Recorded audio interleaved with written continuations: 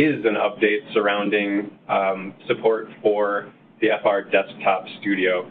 So as of this month, August of 2018, Oracle will no longer be distributing the Financial Reporting Desktop Studio installer, and along with that, they are removing functionality for command line utilities using the FR Desktop client. So coming next month in September, the Financial Reporting Desktop Studio will no longer be available.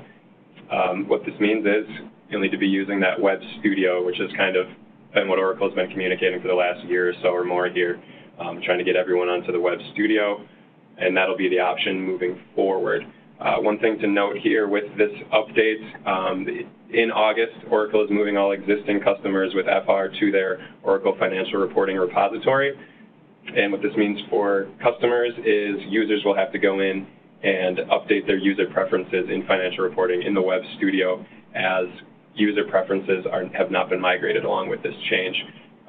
For new customers who started using FR in the May timeframe or later, you'll already be in this repository on the back end, so you won't have to worry about making any changes there.